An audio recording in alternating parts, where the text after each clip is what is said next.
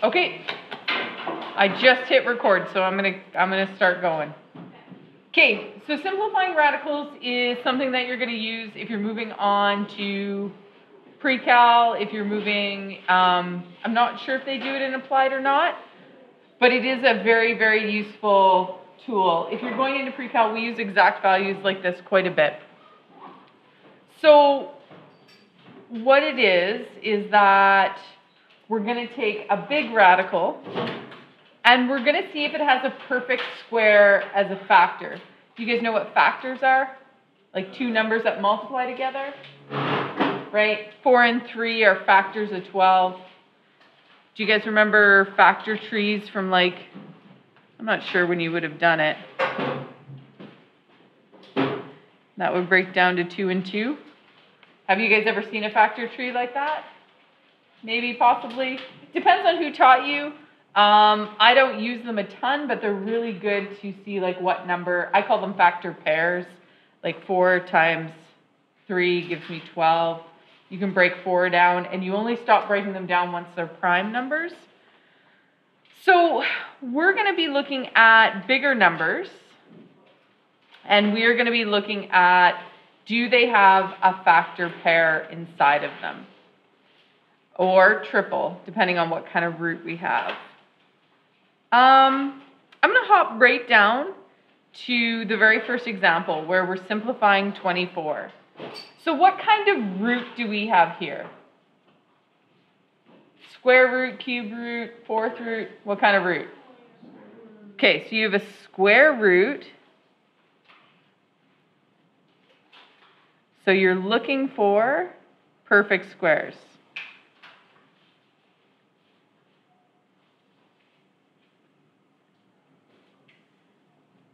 Okay, so I think way back in lesson 1, I guess that wasn't way back, that was Monday. In lesson 1, you had a list of perfect squares and perfect cubes. You probably want to keep that close, or if you have them memorized, that's good too. So we're going to look at the number 24. We're going to look at the number 24, and we're going to see if it has a factor pair that has a perfect square in it. Just needs one. So let's do the factors of 24.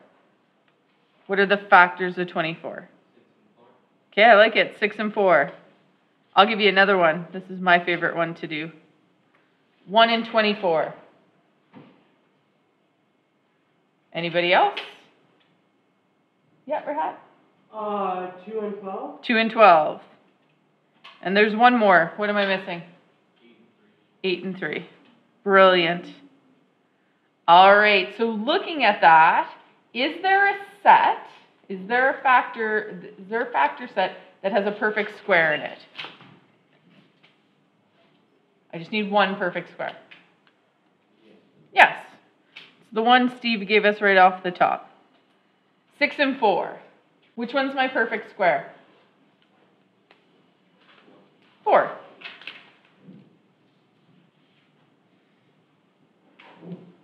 So that one's my perfect square. So the way we can write root 24 is you always want to lead with the perfect square factor. So root 4 times root 6. This is the exact same thing because we'd multiply the radicands and we'd get root 24. Okay? So we're just looking at it in a different way. Yes, Rahat? How is 6 a perfect square? Square root of 6 isn't a perfect square. 4. The 4 is the perfect square. Oh, okay. That's why my arrow is pointing at the 4. Okay, can you take the square root of 4, everybody? Yes? What's the square root of 4? 2. So if you can square root it, you should square root it. So the square root of 4 is 2. Can I take the square root of 6 and get a nice number? No. So we're going to leave that as root 6. So root 24 is the same thing as 2 root 6. So those are equivalent forms. Just like 1/2 is equal to 3 over 6, this is root 24 is the same thing as that. And I'm going to prove it to you because I'm going to do it in my calculator. I'll give you a second to make sure you have that copied down. All right, so I'm going to use my big calculator because it shows me. So if I do the root of 24, I get 4.8989. And if I do 2 times the root of 6, I get the exact same answer. So they are equivalent forms, they just look different. And so what we've just done there is we have simplified a radical. So this is a simplified radical.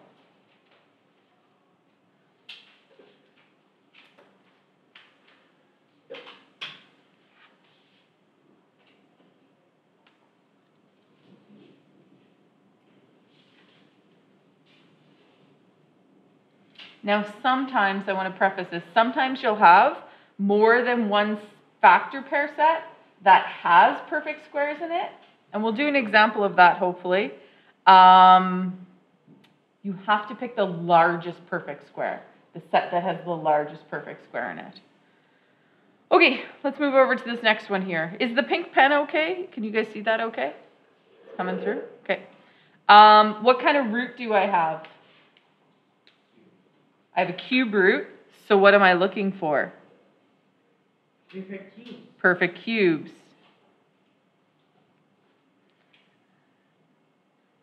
Do you guys know what those 3 dots mean? It means in math, it means therefore. Therefore, we are looking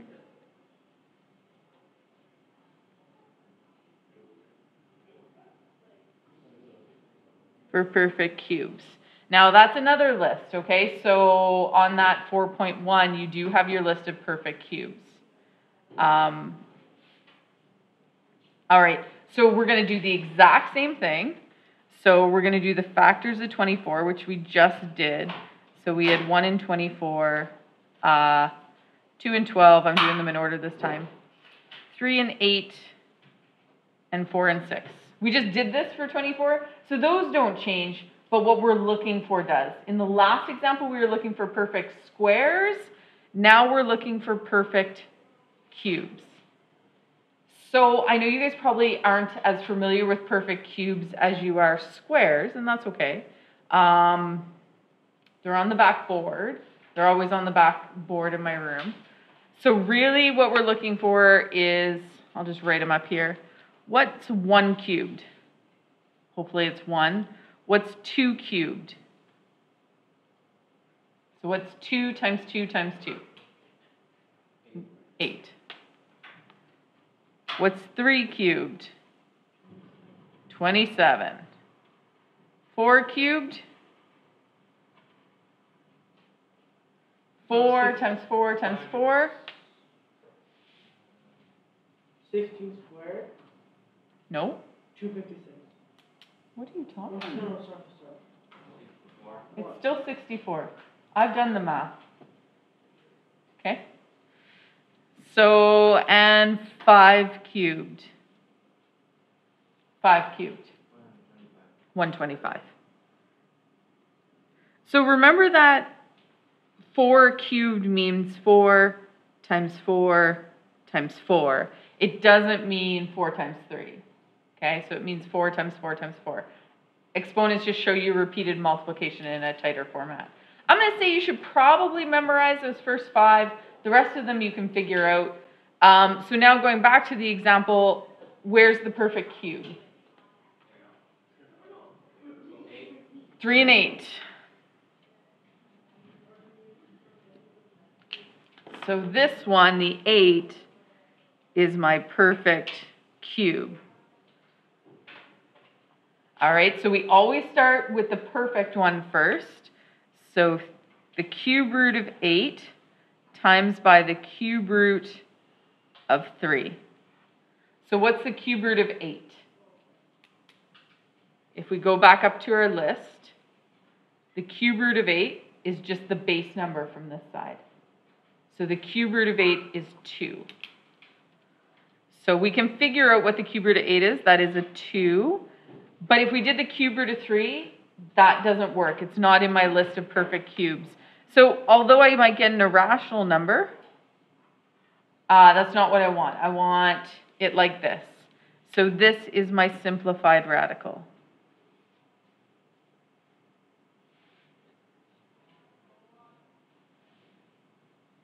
And if you're doing this on a quiz or a test and you're not sure if you did it right, all you have to do is go back to your calculator and do, math, option 4, and that's going to be 24. So I want the, sorry guys, you can't see that. Cube root of 24 gives me 2.88. And then, what did I say? I said 2 times the cube root of 3. I'm going to hit enter, and I get the exact same answer. So I know I've done it right if those answers are the exact same. All right, so now if we looked at, we cannot simplify to the exponent 4. So if it's a fourth root, what am I looking for? I'm looking for perfect 4s? I don't even know, they don't even have a special name. So if we did the list of perfect 4s, 1 to the exponent 4 is going to be 1. 2 to the exponent 4 is going to be 16. 3 to the exponent 4 is going to be 81. I'm going to stop there because 81 is greater than 24. Does 24 have a factor that has 16 in it? No. So we couldn't simplify this. So this one, you can't simplify. And sometimes you'll run into that.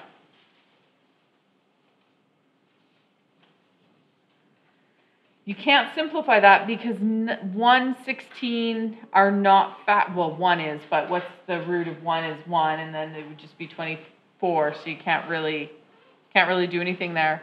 16 isn't a factor, so we can't reduce it.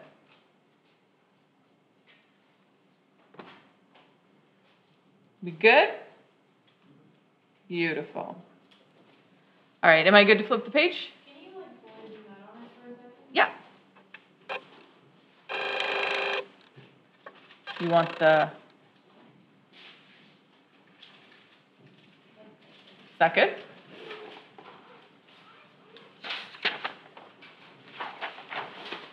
All right. Pop quiz, pop quiz. Not really a pop quiz. Okay, can root 10 be simplified? It's a yes, no. You have a 50-50 chance. Can root 10?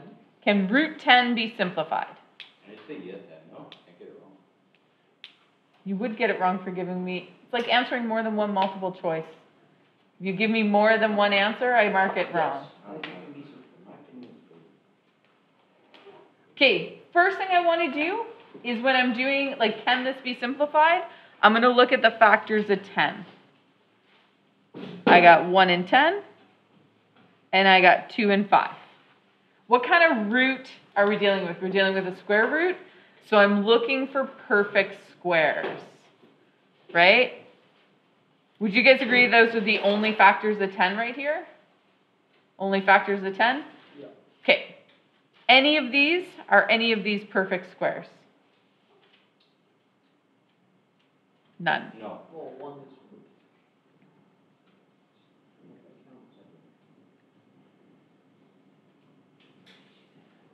So if there's no perfect squares in that list, there's not any perfect squares in that list, we cannot simplify this.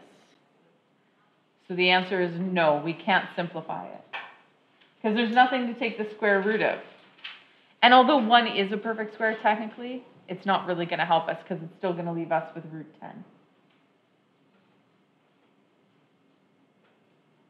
So it can't be? Cannot. This cannot be simplified. Okay, let's move over to 27.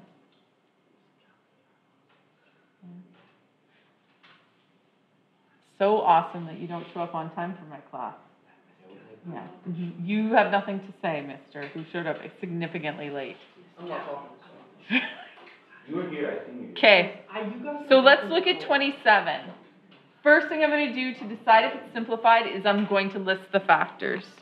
So I have 1 and 27, and I have 3 and 9. What kind of root am I dealing with? I've got a square root, so I'm looking for perfect squares. Is there a perfect square in that set? Yes. Yes, there is. 9 is my perfect square. So yes, it can be simplified. All right, so I want you guys to simplify it. I want you guys to take a minute and I'd like you to simplify. It really will. We did the factor pairs. We identified the perfect square.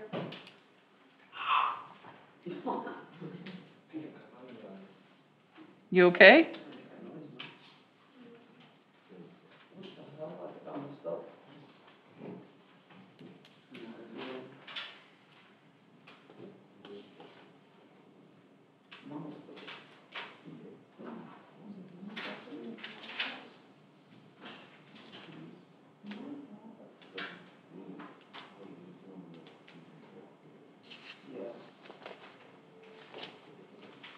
What should it equal? Can I show you guys? No, no, please, no. Can you just show us, please? We'll give them a few seconds. It's a nice thing to do. I didn't my vitamin. Just gonna try. Just leave it on last. We went to the Aquafina company.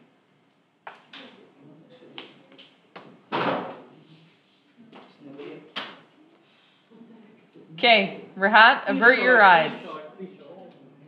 Okay, so there's the answer right there. 3 root 3. So we start with the perfect square, because root 9 times root 3 equals root 27. We can take the square root of 9, so we just write it as its number. And we can't take the square root of 3. Well, we can't get a nice number when we take the square root of 3. Okay, so this part is what I was kind of talking about before. So the factors of 200 are all listed there. Okay, so you could break root 200 down many different ways. So the first set that we used was 4 and 50, because we would get 2 and 50. But this is not fully simplified.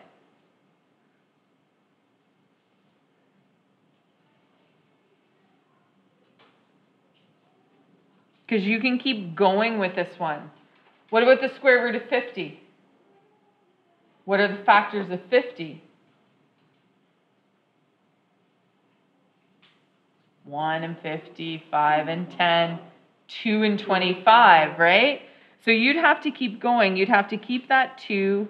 You'd have to do 25 and 2. So you'd have 2 times 5 times root 2, so 10 root 2. So the danger with not picking the set with the highest perfect square is this isn't fully simplified. This is not, you won't get full marks for doing it this way. You always want to pick the highest perfect square in the set. So the next set that's used is 25 and 8. 25 and 8. So again, everything's great here. That looks great. But what about 8? Can I keep going with that one? What are the factors of 8 that have a perfect square? 2 and 4. So we would have 5 times root 4 times root 2. So that would be 5 times 2 times root 2, 10 root 2. Do you notice we get the same answer? But if you picked the biggest perfect square, which happened to be 100 in this one, you get directly to the answer. So this one is the fully simplified. So I will tell you that if you don't, like if you pick the wrong set of perfect squares, you won't get full marks for that.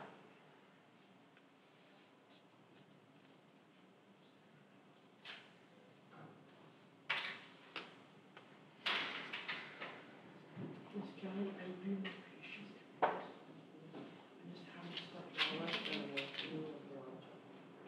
Did you get your trig done? No. Did you have Dairy Queen? You were literally blocking Nicole, okay? Yes. Now at least I showed up in class like 1 minute. I'm sorry, Miss Galley. It won't happen again. I hope not. It's gonna happen again. Don't jinx Okay. it. Okay. So moving on, let's hop down to the root 80. So the first thing I'm going to do is I'm going to start doing the factors of 80. What are the factors of 80? I got 1 and 80. 40? I got 2 and 40. Does 3 go into 80? 16. 4 and 1. 4 and 20. What else we got?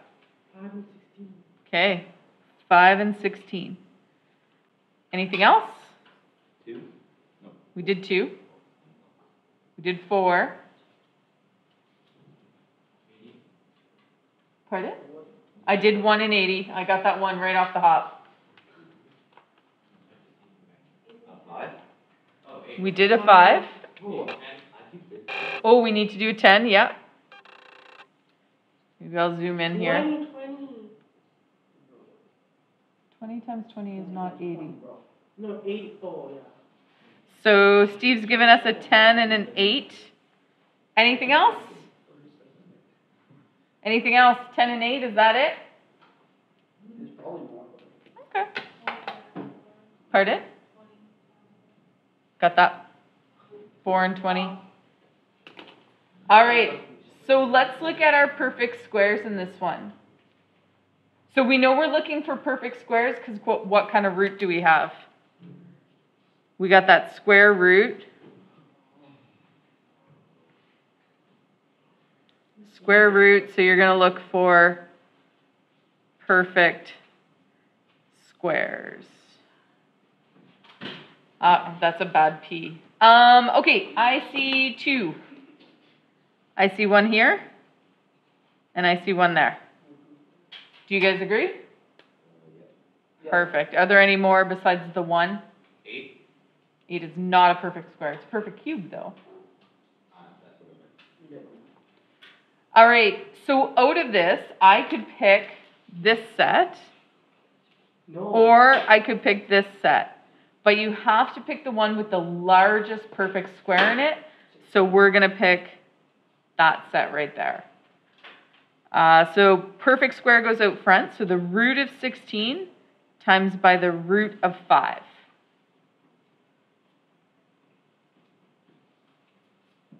What's the square root of 16? 4.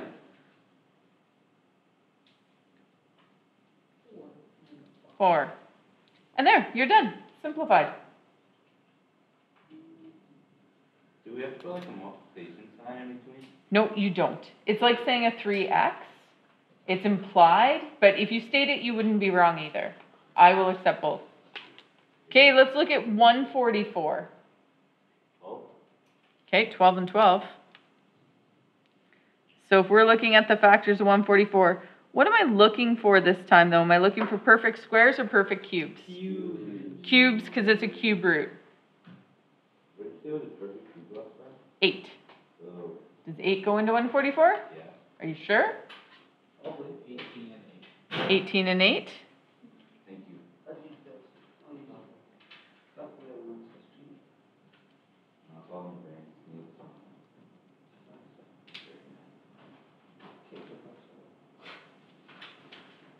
Anything else? 3 and 48. Okay. Very proud of you. Very proud of you. Now, there's probably lots of factors. Would you guys agree of 144 just because it's a bigger number? And you could list them all. You could go on Google and you could get them all, and that's an awesome strategy, except for when you're on a test and they take your phone and Google away from you. So what I would start doing, and this has helped me when I'm doing really big numbers, is you know your perfect cubes, right? Do you know your perfect cubes? Well, your perfect cubes, 1 cubed is 1, 2 cubed is 8, 3 cubed, 27, 4 cubed, 38. No. Bro. No, 4 could equal 16 times 4 equals 2. But 16 times 4 equals 2. Dude, slow down. I don't think you can even understand. Yeah, Steven's kind of spinning. Do you still teach your dog? First teacher. I don't know if I can keep up with Rahat. I don't know if I can keep up with Rahat. Okay, stop. Yeah, chill, man. Stop. I don't even know what you're saying anymore. Okay, yeah. Bro, it's not crazy.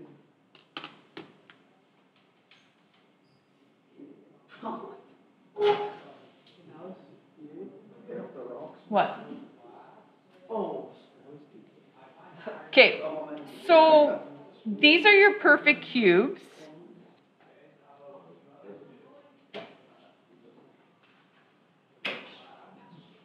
So why did I stop at 6? Why did I stop at 6? Because 216 is way. It's bigger than 144, right? So I know that anything over 216 I'm not going to use. So in this case where there's lots, what I start doing is I start seeing if the perfect cubes can divide evenly into it. So 8 definitely works. Does 27 go into 144? No. Does 64 go into 144? No. Does 125? Yes. No. No, it does not. So the only perfect cube that's going to go in is this one, and we already found that set. So I'm not going to go any further with that. So sometimes when they're really big numbers, all I do is check to see if they're divisible by a perfect cube. I don't know. It's helped me so that you don't spend all this time doing all the factors. It's just a strategy. So we're going to do the cube root of 8 times by the cube root of 18. What's the cube root of 8? 2. And again, ladies and gentlemen, it's really important that that 3 is an index. It's small and it's on top of the little root sign there. This is a coefficient. It's saying 2 times the cube root of 18. So make sure those cubes or whatever type of index it is small, like you've written it small so I can see it.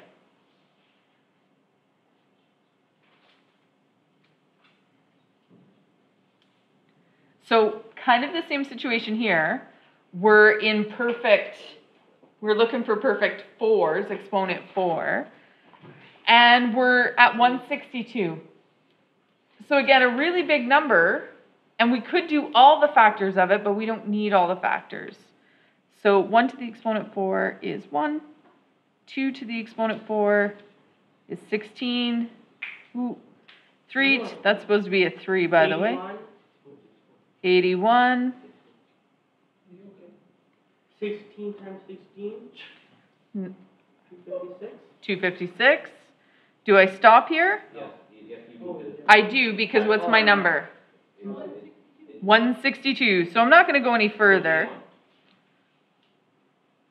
Someone kept saying 64. No, because I seen it from the last time and I thought it added up. So perfect exponent 4 is they don't have a special name like cubes or squares. All right, so what factors am I looking for? I'm going to see which one divides evenly into it. What is it? It is 81. Does 16 go into it? 81 plus 81 equals 162. Do you need to know these things? What? I love it. Dude, what is, oh my god, why am I looking at 256? So we have 81 and 2. 16 doesn't go in, and 256 is too big to go in. But 81 does go in. That's the factor set. So if you're wondering how I'm doing that in my calculator, I'm just taking 162, dividing it by 81, and what's left over, the quotient, is my other factor pair. So we put the perfect 4 up front, so the 4th root of 81 times by the 4th root of 2. What's the 4th root of 81?